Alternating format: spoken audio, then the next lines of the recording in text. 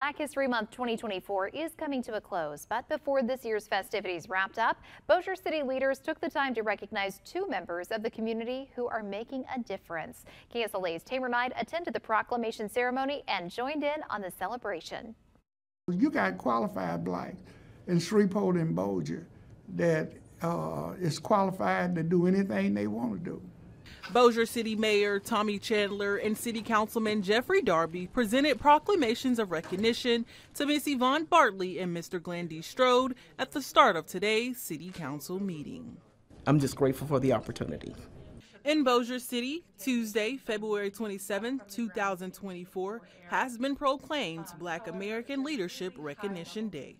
For I, Thomas H. Chandler, Mayor of the great city of Bossier City, do hereby proclaim Tuesday, February 27, 2024 as Black American Leadership Recognition Day.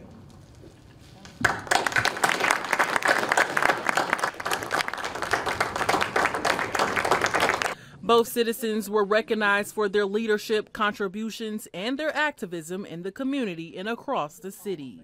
Miss Yvonne Bartley is the current executive director for the Multicultural Development Center Housing and Counseling Center and has over 20+ years working at the local financial institute and as a HUD housing counselor.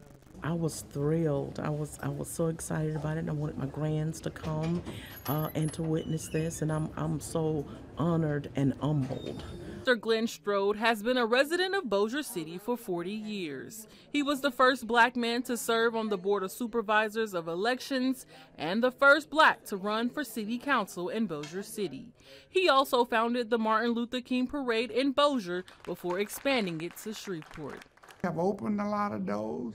I left them open, hoping that someone would follow me to do what I started.